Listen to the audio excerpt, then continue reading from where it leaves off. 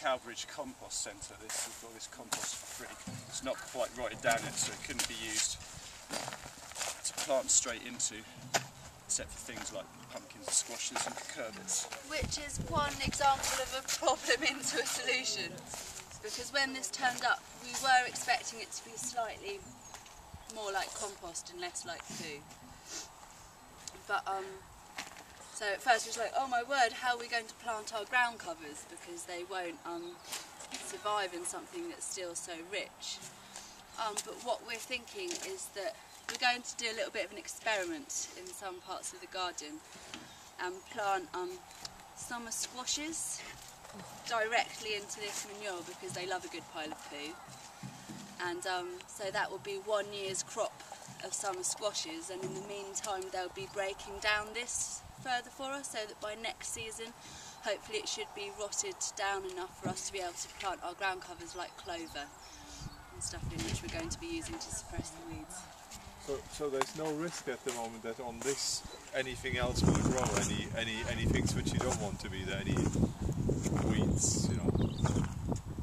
Weeds will always find a way. Always. Or is that part of the what we do today? Do we plant anything on this today, on the black stuff, on the compost? Not today. Right. Okay. Not today. It's a bit too early to start planting seeds. Yeah. And our fruit bushes we're going to plant in a similar way to this tree, but with a good mulch of this manure. Yeah.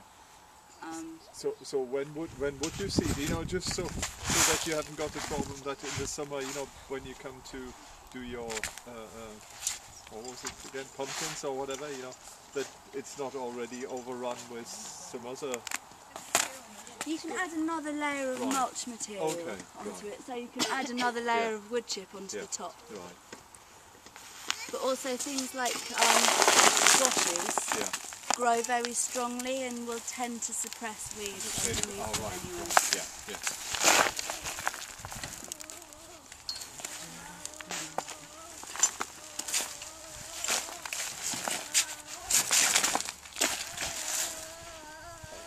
I might be wearing the wrong scarf for this job.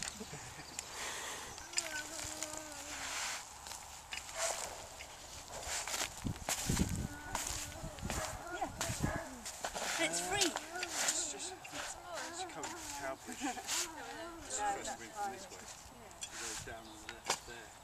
What's the name of the farm that Cowbridge Compost Centre? Just go and get it, can you? Yeah, it's like the council's collection scheme, you know, they collect garden waste. I've rung them before then, so when can you get it? They said, oh no, you can't have it. Well, apparently they'll advertise it in the gem that it's free. The farm doesn't advertise it, but the council advertises it. But you have to drive right the way through the farm, like through all the barns, right